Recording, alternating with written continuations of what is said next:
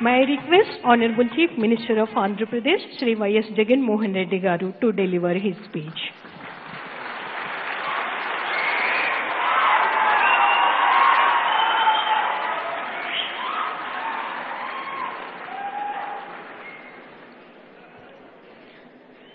Your Excellency, the President of India, Srimati Draupadi Murmuji, Honorable Governor Shri Bishwabhushan Harichandan Garu, Honorable Union Minister of Tourism, Culture and Development of Northeastern Region, Shri Kishan Reddy Garu, Chief Justice of Andhra Pradesh, Justice Shri Prashant Kumar Mishra ji, అలాగే ఈ కార్యక్రమానికి హాజరైన విశిష్ట అతిథులు అందరికీ కూడా ధన్యవాదాలు తెలియజేస్తా ఉన్నాను.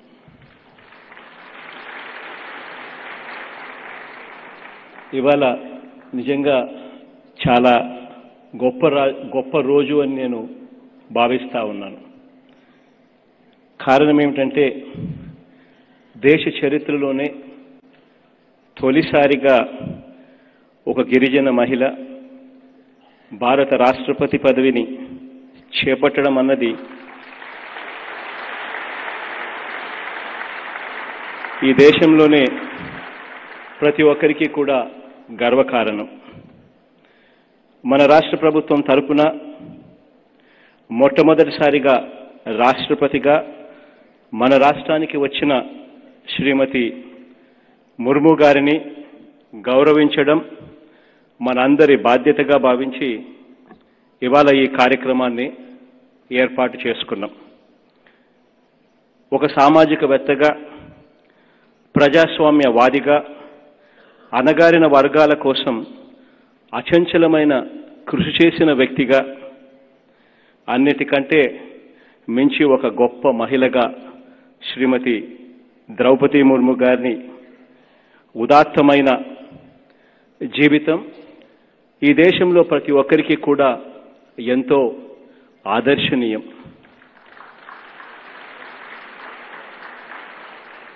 రాజ్యాంగపరంగా నిర్దేశించిన అర్హతలు ఉన్న ఏ ఒక్క వ్యక్తికైనా కూడా ఈ దేశంలో ఎంతటి స్థానానికైనా చేరుకోగలరు అన్న దానికి ద్రౌపది ముర్ము గారు ఒక గొప్ప ఉదాహరణగా దేశ చరిత్రలో ఎప్పటికీ కూడా నిలిచిపోతారు. మేడం, జీవితంలో మీరు పడ్డ కష్టాలు, మీరు పడిన కష్టాలను చిరునవ్వుతోనే స్వీకరించి సంకల్పంతో మీరు ముందుకు సాగిన తీరు ఈ దేశంలో ప్రతి ఒక్క మహిళకు కూడా ఆదర్శనీయంగా నిలుస్తుంది. ఒరిస్సాలో అత్యంత వెనుకబడిన మయూర్భంజ్ ప్రాంతంలోని సంతాలీ గిరిజన కుటుంబంలో జన్మించిన మీరు ప్రాథమిక విద్యను కూడా పూర్తి చేయడానికి చాలా ఇబ్బందులు పడ్డారు. చదువుకోవాలి, చదువు మాత్రమే జీవితాలను మారుస్తుందని గట్టిగా విశ్వసించిన మీరు భువనేశ్వర్ వెళ్ళి అక్కడే బిఏ పూర్తి చేశారు. మీ గ్రామానికి సంబంధించినంత వరకు కాలేజీ వరకు వెళ్ళి డిగ్రీ పట్టా పొందిన తొలి మహిళ మీరు కావడం అప్పట్లో ఓ విశేషం. తర్వాత ఇరిగేషన్ మరియు విద్యుత్ శాఖలో జూనియర్ అసిస్టెంట్గా ఉద్యోగ జీవితాన్ని ప్రారంభించి అక్కడి నుంచి కౌన్సిలర్ గాను,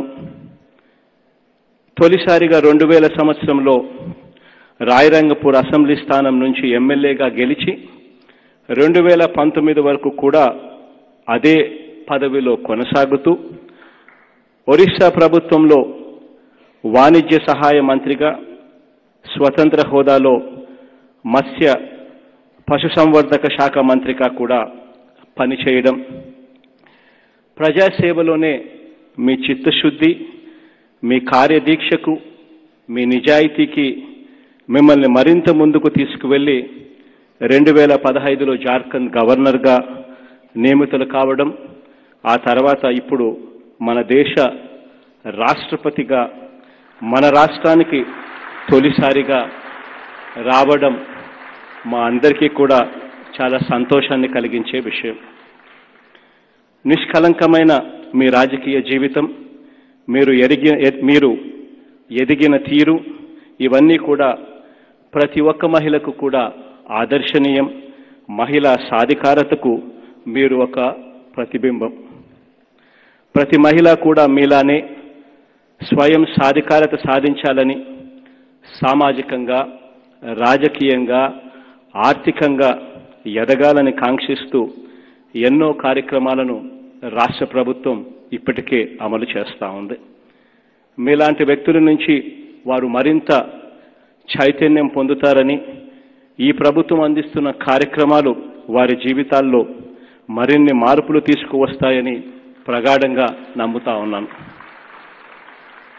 రాష్ట్రపతి పదవికి మీరు వన్నె తీసుకువస్తారనడంలో ఎలాంటి సందేహమూ లేదు.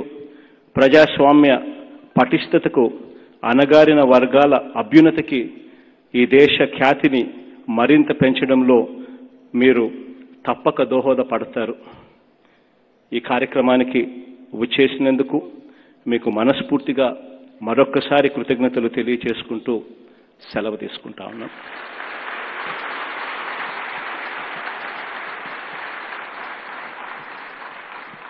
Thank you so much, sir.